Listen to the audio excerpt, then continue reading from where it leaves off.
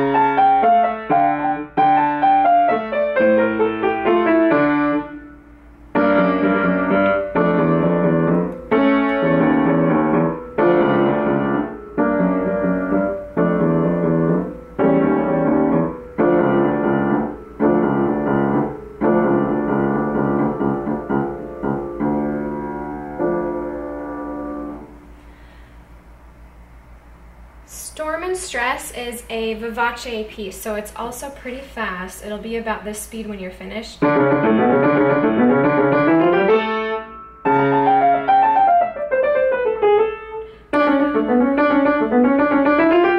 always play them a bit slower so that you can hear and see exactly what it sounds like and looks like. And once you learn it, you can speed it up, but I would never start a piece at vivace. You always want to start a bit slower so that you can see all of the notes and so that you know you're playing them accurately and in the right tempo and in the right rhythm. If you try to go fast right away, it'll just be messy and sloppy. So for this piece, start it at about this speed.